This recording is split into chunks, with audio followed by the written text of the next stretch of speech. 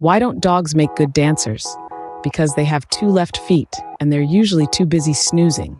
Ah, the life of a dog, a constant cycle of eat, play, and sleep, with a heavy emphasis on the sleep part.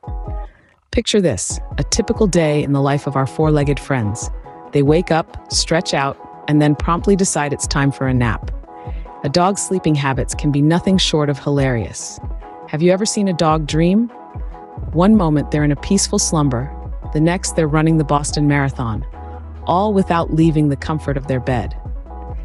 It's like your own personal silent movie, complete with dramatic chase scenes and sudden plot twists. And let's not forget about the positions they sleep in. Some dogs could give professional contortionists a run for their money. You've got the Superman, sprawled out on their stomach with all four legs stretched out. Then there's the side sleeper, looking like a furry crescent roll. And of course, the classic curled up in a ball, which is universally understood as do not disturb.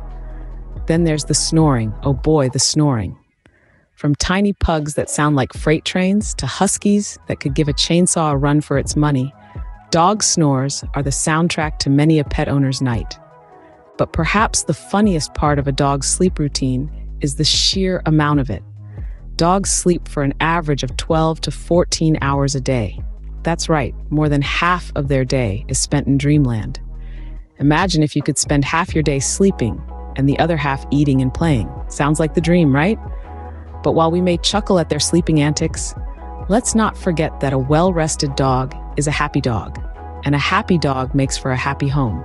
So, let them dream about chasing squirrels, let them snore like a construction site, and let them sleep in positions that defy the laws of physics. After all, they're just catching up on their beauty sleep. In the end, it seems dogs are not so different from us humans. They too have their quirky habits and routines. They too dream of grand adventures. And they too, apparently, have two left feet when it comes to dancing, because, they're usually too busy sleeping.